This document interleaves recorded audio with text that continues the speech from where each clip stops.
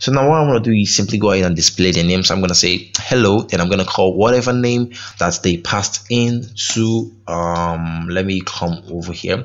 So I'm going to pass in whatever name that they passed into. Come over there, then come over login into this place, into the field name. So how do we go ahead and do that? That's going to be quite easy. Now in the server.js and in the let's look for this over here. Now I'm simply gonna add in name, and we're simply gonna call this name, and we're simply gonna pass in name, just like this. Okay, there is more to it. There is some things we also need to do. So in here I'm simply gonna say request dot body dot name, or that shouldn't be body. I think that is supposed to be request dot the logged in user, right? So that's supposed to be something like a request dot user dot name instead of request dot body dot name. So I'm gonna say request dot user dot name, and in this name over here, that's what I would now pass into my index.js. So hello, and instead of passing this in, I'm gonna pass in EJS output, and I'm gonna say name. So now when I come over here and I'm gonna fill this in again, I'm gonna copy this and sign up, and I'm gonna simply go ahead and log in, sign in. What do you notice? It says hello Kara McMahon. Okay, now I'm gonna go ahead and log out. Right now we don't have logout, so you guys, we're gonna still build it. Now take note of the name. This is Walmina Hood. I don't know if I'm pronouncing that right, but I'm simply gonna copy this email and I'm gonna try signing in, and for the password, that's testing321.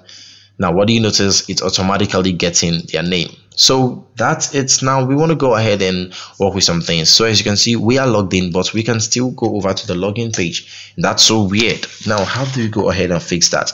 So we want to simply go ahead and write a function that's gonna do that, and that's gonna really be quite easy. Now just down here, I'm gonna create a function, and we should call this check authenticated. So check authenticated, and in here we want to pass in request, we want to pass in response, and want us also pass in next. So if something happens, we want to go ahead and call the next thing that we want to do. So we want to simply check if request dot is authenticated. So this is a method. So if request is authenticated, that means a user is logged in. Then what do we want to do? We want to go ahead and return next. As simple as that. And what if none of this gets met? Then we want to simply go ahead and redirect them back to the login page. So we're gonna say res.redirect, and we're redirecting them back to the login page. And we also want to do the same thing for users that are not logged in and trying to access the home page. So if you're not logged in, you are not permitted to access the home page. Okay, and don't worry, we are still gonna fix this. So if you're not logged in, you're not you're not permitted to access the home page, and that's what we want to do. So this is gonna be check unauthenticated users. So check authenticated users is the other one, or we can say check not authenticated, something like that. But this one is going to be quite tricky. So if request dot is authenticated, now what we simply want to do is go ahead and say res dot redirect. Okay, and we are going to pass in I think the login page should be better this time around. But what if this is not met? We just want to go ahead and pass in next. Simple as that. Okay, so now I'm gonna put in this check authenticated. This one is for when a user is logged in. I don't want them to get back to the login page again. Okay, so I'm simply gonna pass this in here. I'm gonna pass this in here. Make sure to add comma so you don't get any error. So pass these two things in there, and also we want to pass it in here also, and we also want to pass it in here also. And for the other one, the check authenticated, we want to pass this for the index page. So for the index, I'm going to pass this in here, just like that. Now when I come over and refresh, let me look at my terminal. I think something is really going nuts over there. Let me close this up and let me run the terminal again. So now my terminal is running. I'm gonna refresh this. Okay, right now I think I'm getting an error. Let me get to my home page. Okay, I think I'm getting an error. and I don't even know what the error is because I can't even see anything in my console. Okay, so let's go ahead and look at this again. So we said check authenticated. If request.is authenticated, we want to do this. If request.is authenticated, we want to go ahead and return next. Else we send them to the login page. This is for check authenticated. And for this one also, we did the same thing. If request.is authenticated, we want to go ahead and return. Okay, I think this is supposed to be to the home page, right? Yeah, so let's come over here and refresh this. Let's see. I think this should be the home page. So I'm going to come over here, get rid of this, run the development server, and I'm going to refresh this. So definitely we are getting an error. And I think it should just be the way that I am passing all this check not authenticated in. So we've got this, and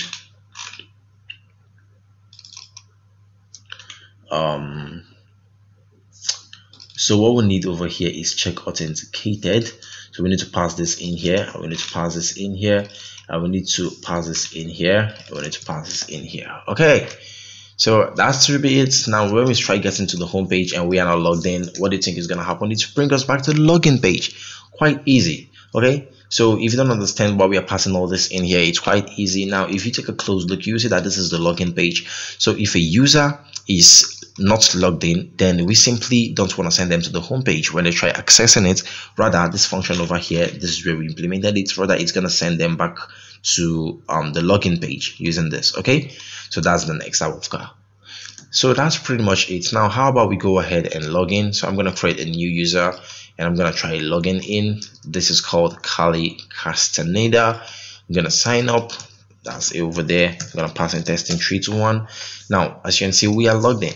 Now, how about we want to go ahead and get it to the login page while we are logged in? As you can see, this is not working. Okay, this is actually showing an error, and we don't even want that. So we are logged in, check authenticated. Let's make sure we are passing those in the right place. So what we simply want to do is come over here and we need to pass in return rest.redirect, and we need to go back to this page. So now when we come over here and refresh, we're going to go ahead and create a user for the final time, and we're going to sign up. This time around, I'm simply going to go ahead and sign in. Now when we come over to /login, what do you notice? It takes us back to the home page. When we come over to /register, what do you notice? It takes us back to the home page. So that's pretty much it. Now finally we're going to go ahead and start working with the logout, and this is going to be very, very easy. Now in order to achieve this, I'm going to open up the terminal, or we could do this with this terminal over here. What I want to do is simply say npm I, and we want to install what is called method override. So initially what we have on the posts on the form method is only post and get, and the logout needs a method that's called delete, and we don't know how to get delete. We'll be using the method override library that Node.Js has given us. Now in order to get that, we're going to say npm I install, and what we want to simply install is method dash override. Okay, you want to say npm I method dash override, just like this, and you should give this a couple seconds. You go ahead and install the method override package, and as you can see, it's already installing it. And when that's done, what we simply want to do is get back to our code, and in the server.js, that's where we're simply going to create a new app. So we're going to say app.delete. So this one is going to be called delete. It's not going to be called get or post, but delete. Now we simply want to go over to /logout. Now this is quite easy. We're going to say request, we're going to pass in the response, and this one over here is simply going to open up braces, and we're going to say request.logout. As simple as that. So request.log out. So it's a method that we are using, simple as that, and we want to redirect them back to the login page after the log out. You can redirect them to anywhere you want, so we're redirecting them back to the login page. So this is pretty much what we want. Now the next thing we want to do is go ahead and open up our index.ejs, and we want to configure something for the logout page. And what we're simply going to do is just open up a form. So we're going to open up a form over here. Let me just come over here and say form, and the action is simply going to go to logout like that, or I think the action should go to logout. Then there's going to be something like there's going to be like a question mark underscore method. So whenever we're using the underscore method that we imported, that's when we're going to call whatever we want. Then we're adding up delete over there. Then finally we're going to pass in the method as post. So after this now, we need to pass in the logout button in here. It's easy as that. Now let's make sure we run our server again, npm run dev start, and hopefully everything should be working fine. Now we need to do one more thing. This over here isn't supposed to be a link but a button, so I'm going to change this to a button, and also for this I'm going to change this to a button over here. Okay, so now let's head back over here and refresh. This is still working fine. I'm going to come over here, create a new user, and I'm going to sign up, and over here I'm going to try logging into that user that I created. As simple as that. Now we logged in, it says all this 10 over here. Now we could go ahead and log out, but it says cannot post to logout, and this is what we are getting. So I think we are getting a little bit of issue. Now what we want to do is hop over to our server.js, and we want to import some things at the top over here. So we're simply gonna say const, and we're gonna call this one method override. So we're gonna say method override, just like that, and this is gonna simply require, remember what we installed a couple of seconds ago, it was called method override. Okay, now in the app.use section, what we simply want to do is say app.use, then we simply want to use the method override that we defined above, and whenever we call underscore method, then we're going to override whatever method that we're passing into. So this underscore method over here is simply what we are calling over here in the form. So I don't want us to get this error, so we're going to go ahead and manually fix things up. Now I'm going to register again, create a new user. I'm going to sign up, and I'm simply going to log that user. Okay, now this is a new user totally. So I'm going to create a new user, and I'm going to sign up, and I'm going to log that user in. Okay, now so when we hit the logout button, what do you notice? It still says cannot delete or log out. Okay, now it's giving us another type of error. Now let's look at this. We've got href over here. I'm simply going to take away this href. I don't need that. Now when I come over here, and I'm going to take away that href, and what else do we need to take away? Area current page, I'm going to take this off, although it's not affecting anything much, but the type of this should be submit. The type should be submit. Now let's try this once more. I'm going to refresh, I'm going to try logging out, and yeah, it's still giving us the same error. So I'm going to refresh, and I'm gonna log out again, and it's giving us the same error, cannot delete or log out. So finally, let's get back to our JS file. Or before that, we want to make sure that we look into this over here and make sure that everything is looking good. So we've got action, and we've got logout, and there is a question mark over here. Underscore method is equal to delete. The method is post. Now let's look at our server.js. We've got app delete. This is it over here. We've got app.delete. It's going over to /logout, and it's taking in request and that, and it's logging us out. Okay, I think that should be it, but I don't know why it keeps showing that error. Let me just go ahead and look at this real quick, and let's see what we are actually missing. Okay guys, so right now we are getting this error, and we already have this code in our server.js, but I'm simply gonna rewrite this code. I'm gonna say app.delete, and this one is gonna be going to /logout. We all know as usual.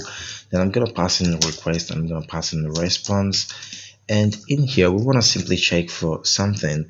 So we're gonna say instead of that, before we do that, let's go ahead and log out the logged in user. So we're gonna say request.logout, and we want to log out the logged in user. So we're gonna say request.user. Then we'll pass in err in there, and after this you want to make sure to pass in a an equal to with a forward arrow, just like that.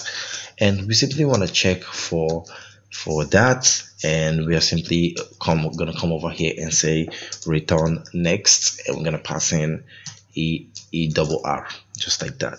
And after that, finally, we're gonna go ahead and say res.redirect, and we want to redirect to the home page. Okay, so with this now, I'm gonna get back and I'm gonna refresh this page, and I'm gonna finally come over here and log in. I'm gonna take this email over here, I'm gonna sign up, and I'm gonna put in the email and put in the password testing321. Now I'm in. How about I hit the logout? I hit the logout. Now I'm at the logout page. So that's finally it for this video. Hopefully you guys enjoyed the video and learned something new. Learned how to create a very basic, simple authentication using Node.Js, Express, and Passport.